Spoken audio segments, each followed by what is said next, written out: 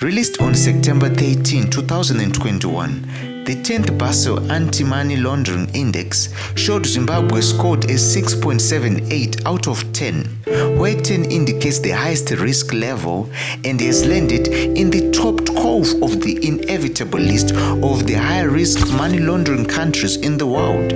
The list is an unwelcome development at a time the country is working to be removed from the Financial Action Task Force (FATF) grey list.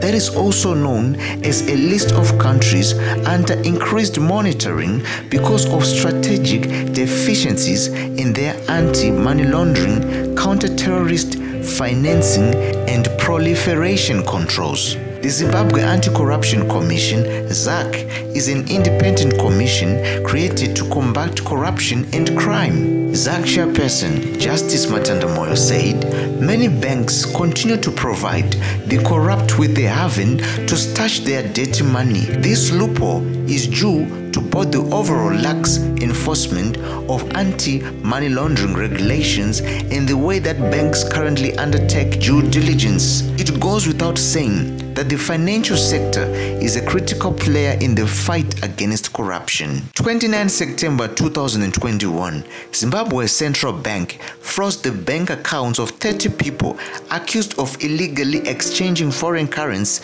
through mobile phones and social networks. The Reserve Bank of Zimbabwe said in a statement that it identified 30 people abusing mobile telecommunication services and other social media platforms for illegal foreign exchange transactions and money laundering. Their accounts have been frozen and they are now banned from banking for 2 years. They also face being blocked by telephone operators. In February 2022, the Reserve Bank of Zimbabwe Financial Intelligence Unit, FIU, ordered the freezing of bank accounts of 4 companies detecting money laundering activities. As we carry out further investigations on possible money laundering relating to the funds, you are directed to freeze the accounts of Transerve, PowerSpeed Investments, Electrosales, Housted Brothers, and NB Store with immediate effect, and you shall not process any withdrawals or transfers from those accounts unless with the specific approval of the unit,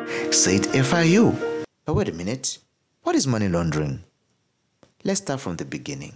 Money laundering is a serious type of criminal fraud whereby illegal money is acquired and turned into legal or clean money. The money laundering process is extremely complex and can involve multiple individuals involved in organized crime or cartels. There are several ways the dirty money can be entered into the financial system. The 6 most common examples are blending of funds. This process is whereby businesses blend illegal funds with the legitimate takings. This is typically done through cash businesses such as bars, saloons, casinos, car washes, as they have little or no variable costs. Invoice fraud. Invoice fraud is the most common technique used by transferring dirty money. Primarily, techniques include over-invoicing, under-invoicing, falsely described goods or services, the phantom shipping where no items have been shipped and the fraudulent documentation was produced to justify the payment abroad. Smurfing. Smurfing is the act of breaking a large sum into smaller and less suspicious transactions below the reporting threshold. The illegal funds are often deposited into one or multiple bank accounts by either multiple people known as Smurfs or by a single person over a long period of time. Offshore accounts. Laundered money is often hidden through offshore accounts,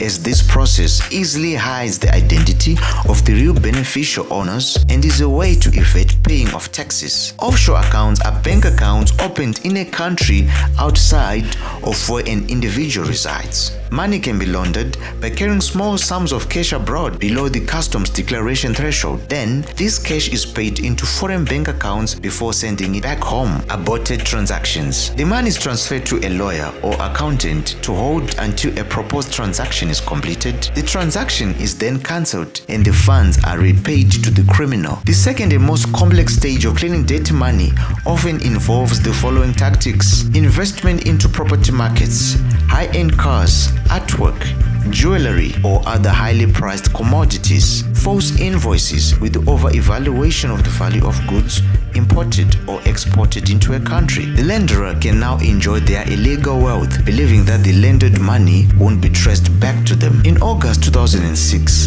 the governor of the Reserve Bank of Zimbabwe launched what is called the Project Sunrise, where individuals and organizations were given a window period of 21 days to exchange old bearer checks for new ones. When individuals wish to deposit amounts of more than 100 million Zimbabwe dollars, equivalent to 1,000 US dollars, they had to produce proof of the source of the funds. Earlier, the governor had claimed that of the 43 trillion Zimbabwe dollars issued by the bank, only 7 trillion Zimbabwe dollars, or less than 25%, was in circulation in the official financial system. At the end of the exercise, 10 trillion worth of bearer checks could not be accounted for, suggesting that the funds were in the underground markets and had never resurfaced. It has long been evident that a lot of money is circulating in the informal and sometimes illegal markets, which is perhaps not surprising given the high inflation rate.